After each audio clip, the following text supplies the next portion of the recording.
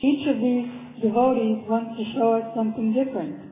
Draupadi, being one of the Pandavas, is on a higher level of bhakti than Prahlad Maharaj, because their worshipable deity is Lord Dwarkadish, who is a more complete form of the Lord than Lord Nrsimhadev.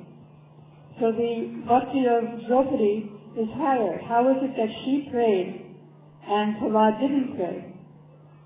We have that verse that Sripad Damodar Maharaj quoted, the last line, Anukulena Krishna Anusilanam.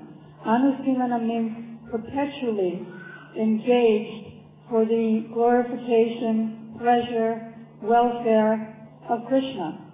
Perpetually, just like a stream of honey falling from a jar, is not broken at any time. So their desire to please Krishna is not broken even at the time when there's danger. So how is that apparent contradiction there?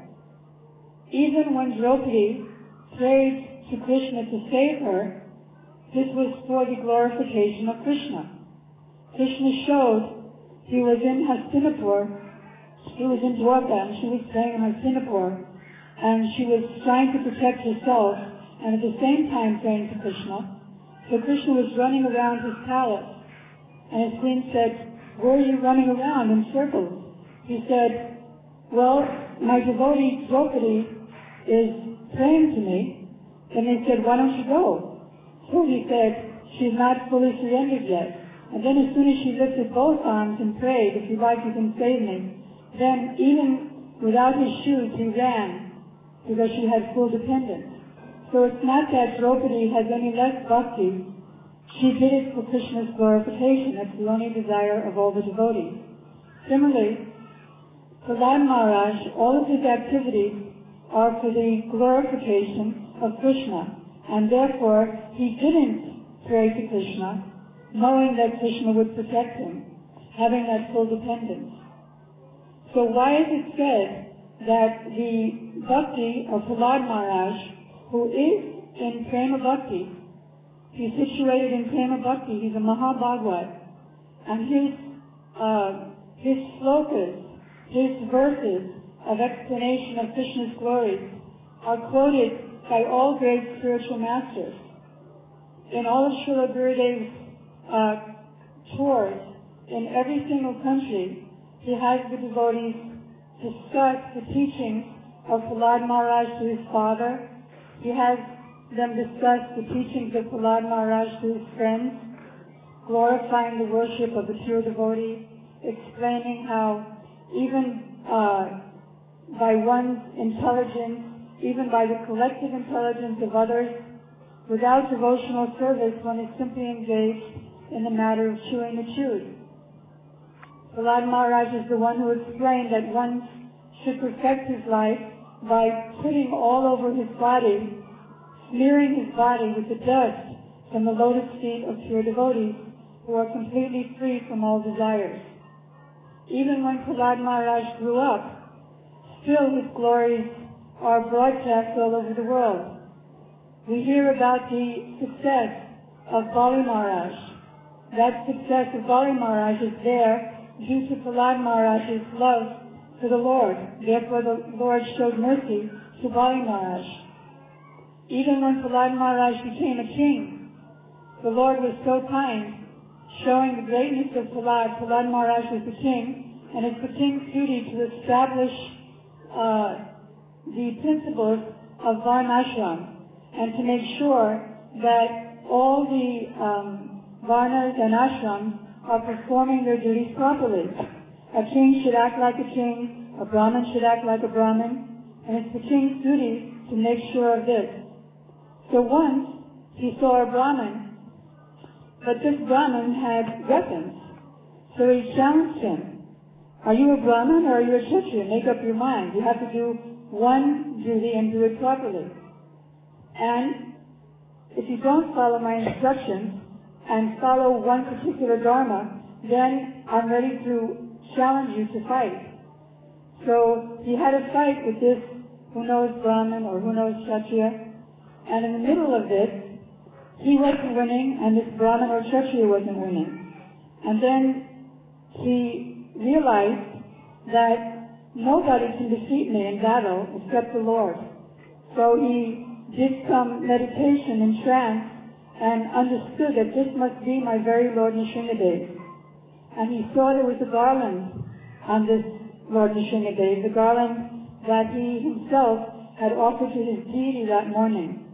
So he surrendered to the Lord, and the Lord said, no, you have actually defeated me.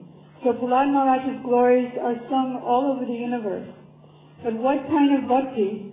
Because as Sripad Damodar Maharaj is explaining, Anyadi Latita Sunyam Jnana Karmadi Anavatam. One's bhakti should not be covered by personal desires and by jnana or by karma. So, of course, some kind of jnana, he explained, must be there. I have to know that if I cross the street and a car is coming, I'll be killed. So jnana must be there, but it can't cover bhakti. So, Prahlad Maharaj is a jnani bhakta. That means he has knowledge or awareness of the supremacy of Lord Nrsimhadev. He, in his very, very famous prayer, Shravanam Kirtanam Vishnu, Smaranam Padasevanam. He uttered the word Vishnu. He knew that Lord Nrsimhadev is Vishnu, and he's a worshipper of Lord Vishnu. And because of that, when Lord Nrsimhadev appeared to him, he didn't think that, well, perhaps my Lord is thirsty or sweaty from killing my father. Maybe I should wipe the perspiration off his face or offer him a drink of water. He didn't think like that because he knows my Lord is everywhere. He's all-pervading and he's all-powerful. Therefore, there's no hunger or thirst in him. There's no need for me to render personal service to him. He engaged in service of glorifying, but no personal service. This means that his bhakti was somewhat covered by jnana, not speculative jnana, not like a jnani that God is impersonal, but thinking that, or knowing that he's the Supreme Personality of Godhead. Therefore, his pure Uttama Bhakti was covered by his knowledge that Krishna is the Supreme Personality of Godhead.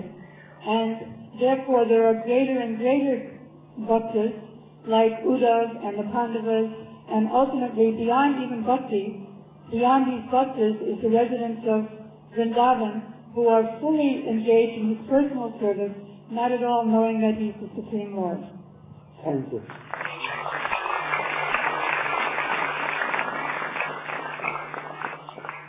वो प्रहलाद महाराज pure भक्त, ज्ञानी भक्त. His bhakti is mixed with Aishwarya Jnana. So whether he don't want any worldly desire, but anukullena sevanam, he thinks that my Supreme Lord is everywhere, very powerful.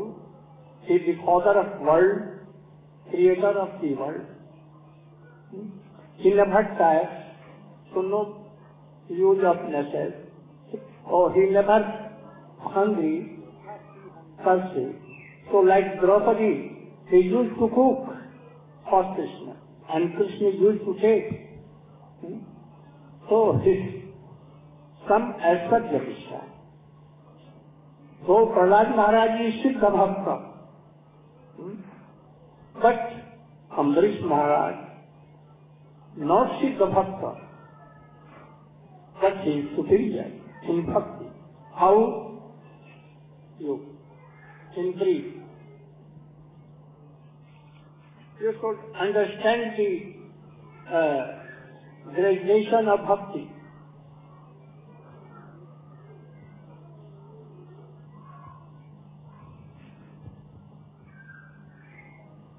ओम ज्ञानतिमिरन्दस्य ज्ञानञ्जनशलाकया चक्षुरुन्मिलितं येन तस्मै श्रीगुरुवे नमः. So in the discussion, the gradual progression of bhakti and its stages of increasing purity, now we come to the understanding of Ambarish Maharaj, who is a Shuddha Bhakta. He is actually following purely this verse that Srila Gurudev is having us study, Anyapilashita Shunyam Jnana Karma Adya Navritam Anakulyena Krishnanushīlanam Bhaktir Uttama. Sri Ambarish Maharaj, he was a great emperor thousands of years ago, living in Mathura. And the story is delineated of the history of Ambarish Maharaj and Durvasa Rishi, how Durvasa Rishi attempted to kill Ambarish Maharaj. We heard that described before. And the Sudarshan Chakra of Lord Narayan was sent to protect Ambarish Maharaj. So, Ambarish Maharaj, what was his standard of worship of Krishna? Actually, Savaimana Krishna Padara Vindayor, Vachamsi Vaikuntha Gunanuvaranane. Ambarish Maharaj utilized every single one of his senses in the service of Krishna in a very practical way. He was constantly thinking of Krishna 24 hours daily. Savai Mana Krishna Padara Vindayor. His mind was absorbed in the lotus feet of Krishna. Vachamsi Vaikuntha Gunanuvaranane. His tongue was utilized in constantly glorifying and describing the activities of Krishna. And all of his limbs of his body were also utilized. Sometimes he would be utilizing his feet to go traveling and walking on pilgrimage to the holy places where Krishna performed his pastimes.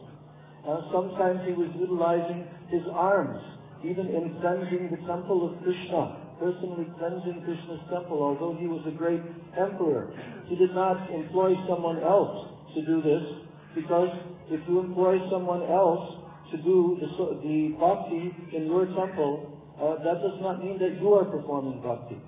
So he personally did this worship of the Lord. His eyes were utilized in seeing the very beautiful deity forms of Krishna in the temple. His ears were utilized in hearing the glorification of the Lord.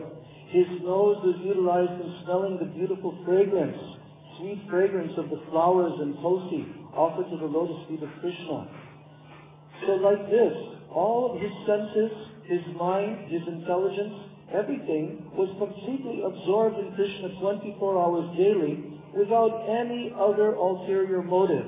Only what has been described, Anakulyena Krishna Anushīlanam. 24 hours daily, under the guidance of his Guru and Vaishnavas, he was constantly absorbed in serving Krishna for Krishna's pleasure and happiness.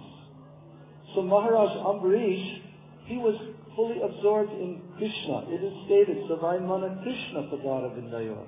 Krishna was his worshipable Lord, his Ishtadev. And he was also living. Where was he living? In Mathura, the eternal abode of Krishna, the transcendental holy Dham of the Supreme Lord. So Ambarish Maharaj, he was protected by the Supreme Lord when someone tried to attack him, and as was described, he was unmoved by this. He was not disturbed, he was not fearful, because his whole consciousness, all of his desires were completely merged with the will of the Supreme Lord. Therefore, if Krishna wants to kill me, I accept that. If Krishna wants to protect me, let it be. So this was Maharaj Ambarish's mood. And therefore, when Durvasa Rishi came to see, finally, first of all, he approached for protection to Lord Brahma, then to Lord Shiva. Both of them told him, I cannot protect you. The Sudarshan Chakra is coming from Lord Narayan. You have to go there yourself. And then at that time, he finally went and approached Lord Narayan directly. And what did Lord Narayan say to him? He said, actually, my bhakta is my very heart and soul. And I am not independent of my bhakta. So, my bhakta is always absorbed in thinking of me. and I am completely absorbed in thinking of him. In this way, Lord Narayan told Durvasa Rishi, you must go to the lotus feet of Maharaj Ambarish, and there you will have to fall at his feet and beg forgiveness. So this is what Durvasa Rishi did. He came there, traveling back again, and fell at the lotus feet of Ambarish.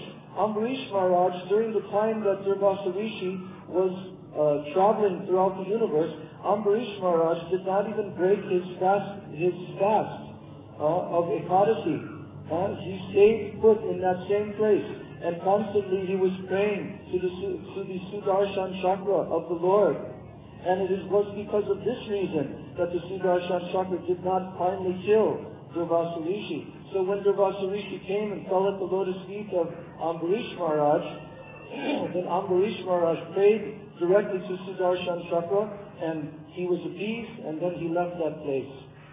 And then, Durvasa Rishi, he was so deeply moved by witnessing this great quality of the pure devotee. He said, Oho Ananta Dasanam, now I have seen today with my very own eyes the greatness of the servants of the Supreme Lord, who is known as Ananta, the Supreme Unlimited Lord. Now I have seen that even though I wanted to kill him, he only wanted my benefit. So Maharaj Ambarish was glorified in this way by Durvasa Rishi, and this story in Srimad Bhagavatam is showing us the superior position of Ambarish Maharaj, even to that of Prahlad Maharaj. Although Prahlad Maharaj is a Siddha, he's a perfected personality. He has fully realized the Supreme Lord, and he was protected directly by Lord Nisringadev. Lord Nisringadev personally appeared to protect him. So he is not a sadhaka who is only practicing to attain perfection, but he has actually attained that stage. But Ambarish Maharaj, still he is in the level of sadhaka, that he is performing sadhana. Sadhana means spiritual practices to attain perfection, siddha. But yet, Ambarish Maharaj's position is considered superior to that of Prahlad Maharaj. Why? Because as has been described, Prahlad Maharaj had some mixture of jnana, knowledge about the Supreme Lord. That knowledge is not a covering of his bhakti, as has been described, jnana karma dhyanavritam. The knowledge did not cover his bhakti, because he was not on the material level. He was pure and transcendental, no material desires, only desires to please the Supreme Lord. But his conception of the Supreme Lord and how to please him and how to serve him was not as high as that of Ambarish Maharaj, because he had Jnana Mishra. He realized the supreme Aishwarya of the Supreme Lord, that he is everywhere. He knows everything. He is eternal. He has no material body. He does not need to eat, to drink, or anything. He has no material needs.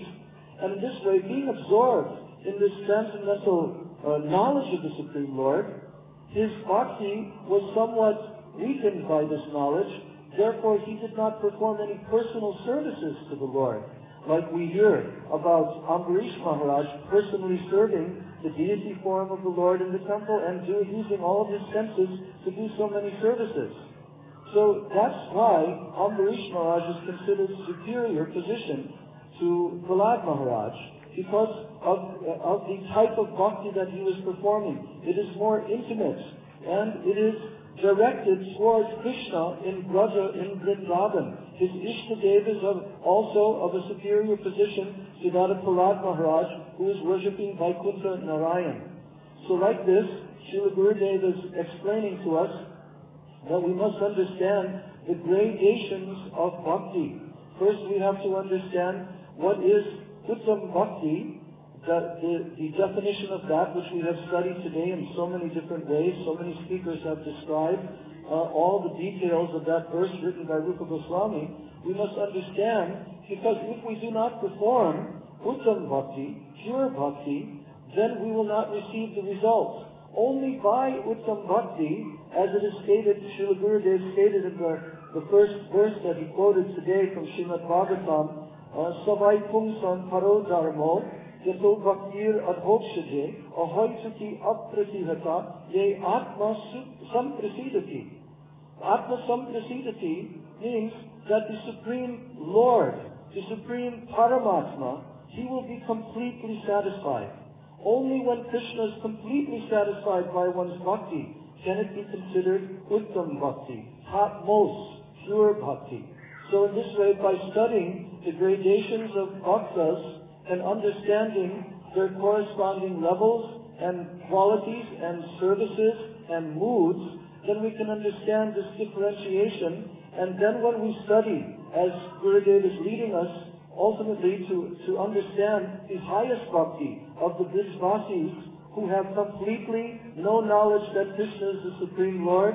They love Him only as their dearmost friend, their dearmost child, their dearmost beloved.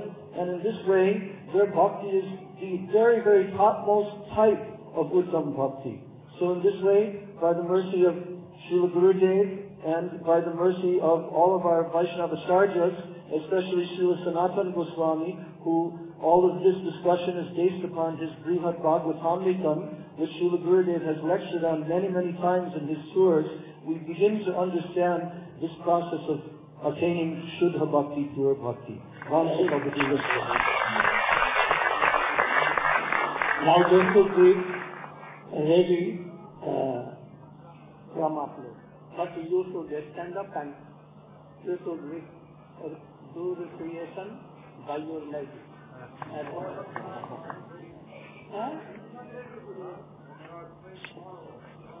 Oh, I told you yesterday that you should be ready. But then tomorrow. So they should finish. And Manjari is here. Manjari. Wearing Manjari.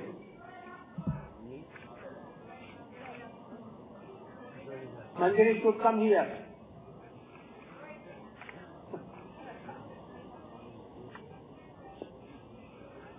Right away.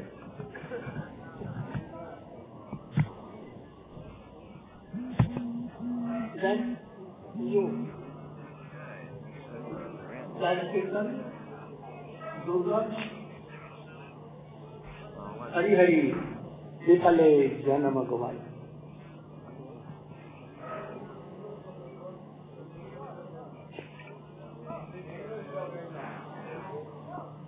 Oh, this one. Vitale Janama Gomai. And that should be ready.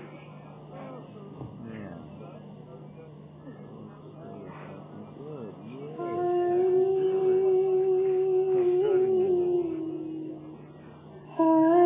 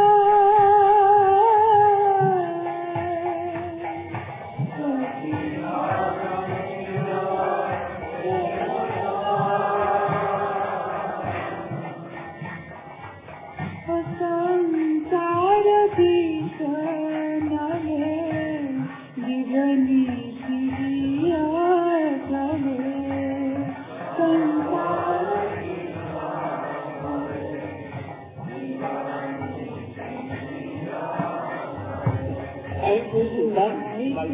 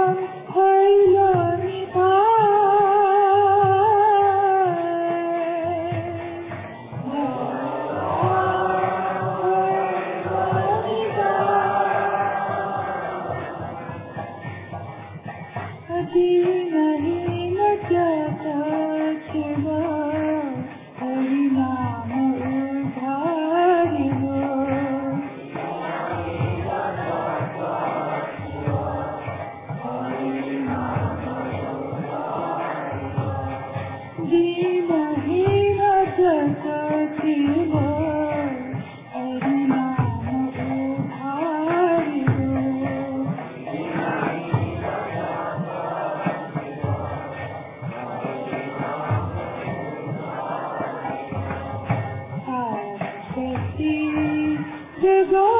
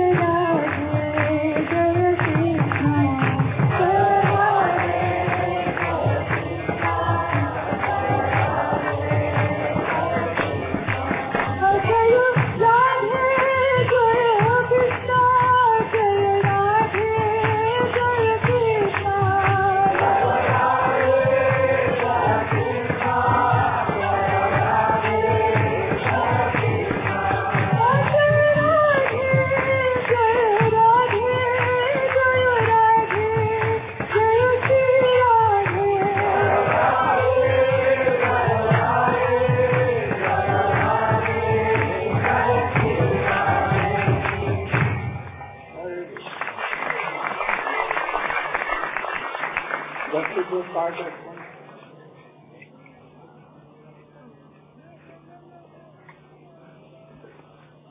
Ramaplay should start immediately.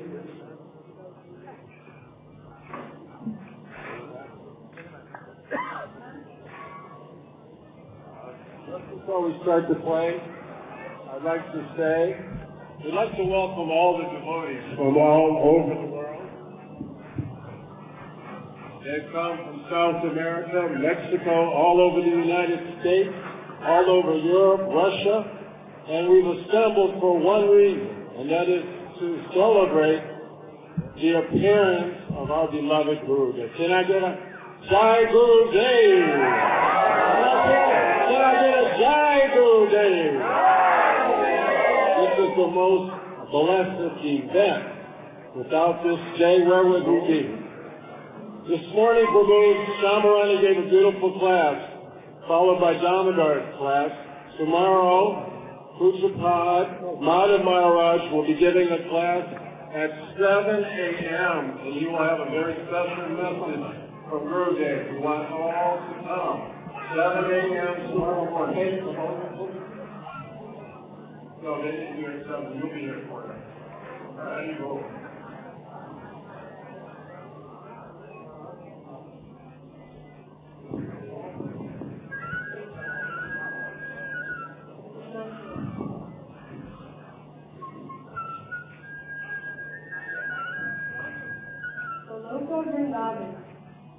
Where the Supreme Personality of Godhead, in His original, threefold living form of Krishna, or Shamsundar, eternally engages in loving pastime with His most intimate devotion. Krishna also presides over the Vaikuntha part, but not in His original form. He expands Himself into His four-armed form, known as Narayan or Vishnu. Thus, He presides over all the Vaikuntha planets.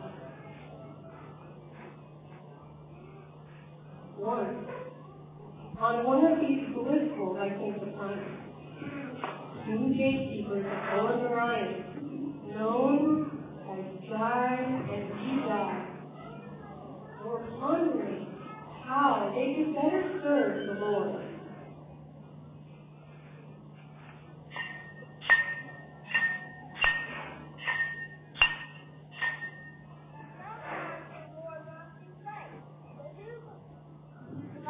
The Lord, only a very confidential devotee of the Lord. You need to go to the material world, serve the Lord as needed. Vaikuntha bodies are spiritual, and once you're here, you cannot fall down. Lord Vishnu travels to the material world by Yoga Maya. Later she'll arrange for us to serve in His way. We know the Lord wants to fight, but we can't just act like demons. We must become demons. Yes, we must become demons. The sons of Brahma, who are known as the Kumaras, came to visit Lord Narayan, the Supreme Personality of Godhead. The Kumaras are great sages who are always seen traveling together throughout the universes. Although many thousands of years old, they appear as only small boys of about 5 or 6 years old. In this way, the four Kumaras came to pay their respects to Lord Narayan in his beautiful palace of touchstone.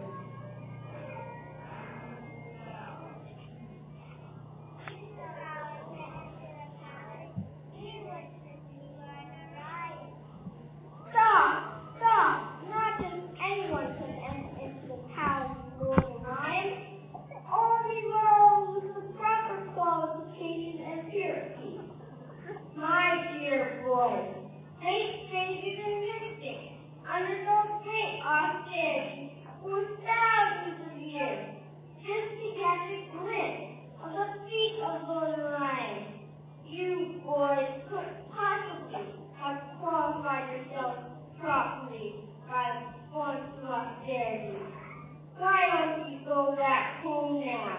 Yes, go back home now and come back in a few thousand years.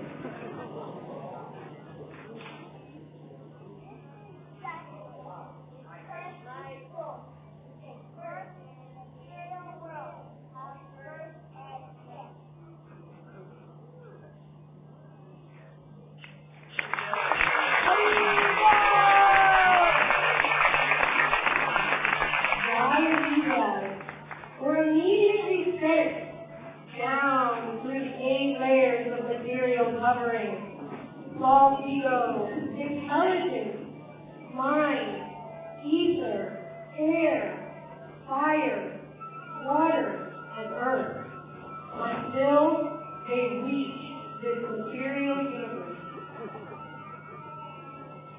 It is night, and the wind is howling from the sky. Blood and cuts are falling. The whole planet is shaking with earthquakes. It is causing the ground to crack open. This night, the terrible demon, Hiranyakashipu, is being born. From his very birth, Hiranyakashipu was a great demon who wanted more material wealth and power than anyone else. For 125 years, he performed severe austerity by standing on the tips of his toes. He became more and more powerful until it looked as if he would destroy the entire universe. Finally, the demigods begged Lord Brahma to come down to earth and stop him from creating further destruction.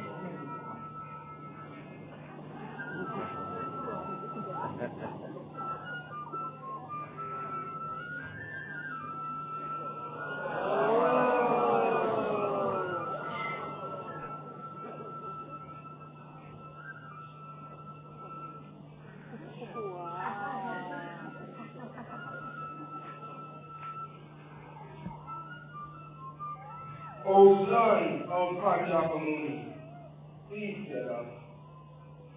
I've been so much astonished to see your endurance, in spite of being bitten and eaten by so many worms and ants. Your life air is circulating within your bones. Certainly this is so wonderful. Now, even saintly persons like Prabhu, who were born previously, they could not perform such severe austerities. Who within the 3 worlds could perform such austerities? Who could sustain their life hundreds of years without even drinking water? Your austerities, your performance of austerities has now become perfect. My dear Hiranyakashipu, please get up. You may now ask from me any benediction.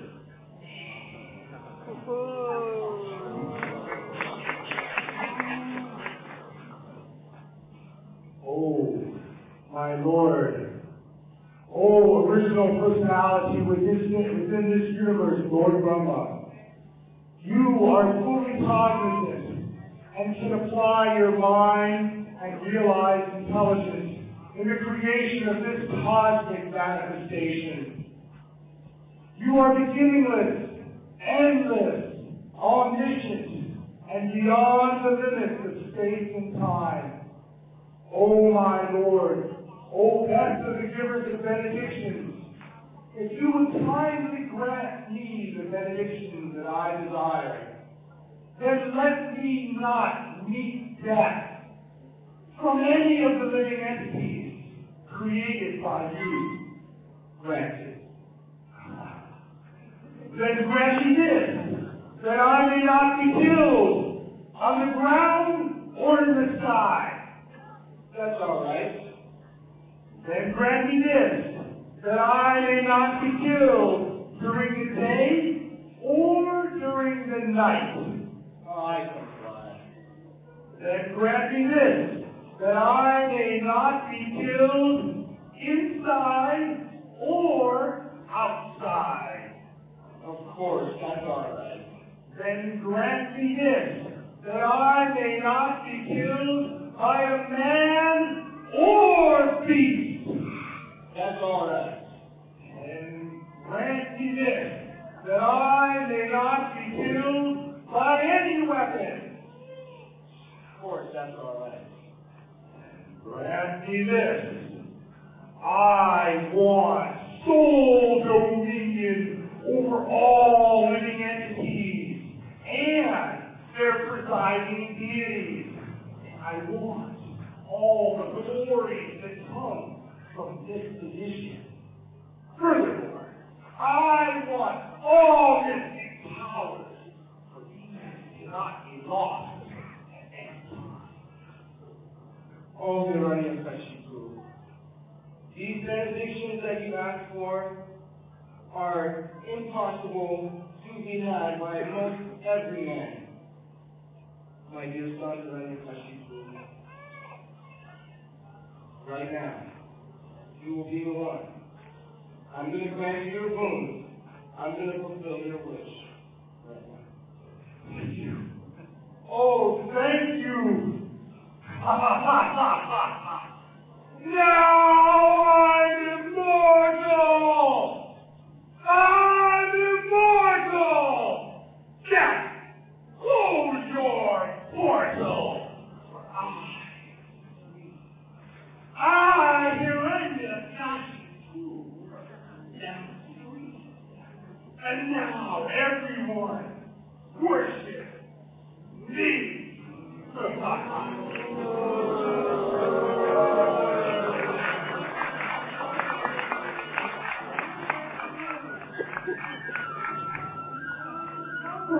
Of the entire universe. Indeed, that great Phoenix conquered all the planets in the three worlds, upper, middle, and lower. Meanwhile, the demigod became overwhelmed with fear, for Hiranyakashipu's power was spreading rapidly throughout the universe, endangering the residents of the heavenly planets. So, they kidnapped his pregnant wife, Kayali.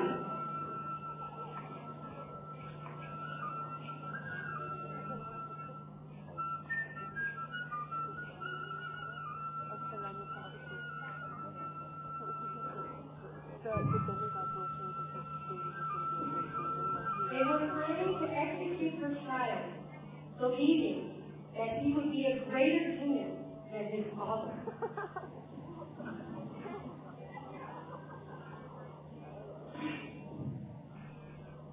Come here now. Come here. You must come.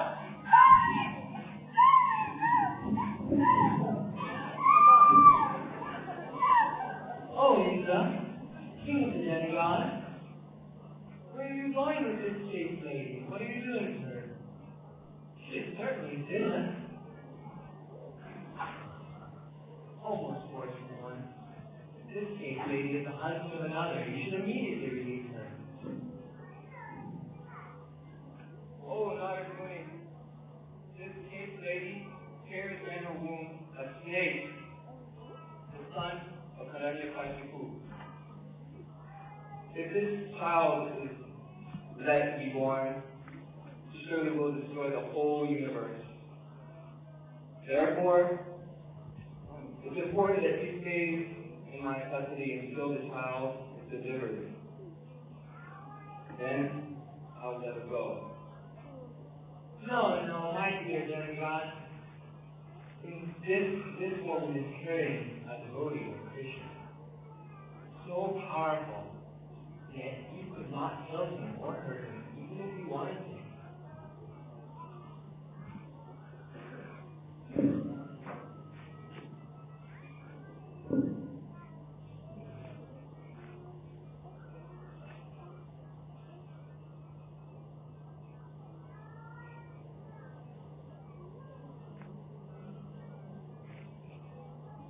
Come with me, chaste lady.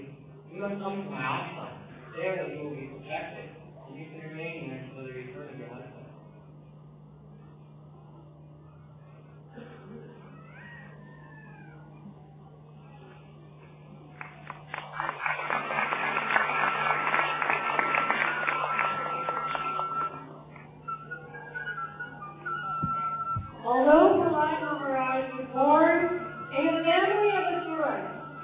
He himself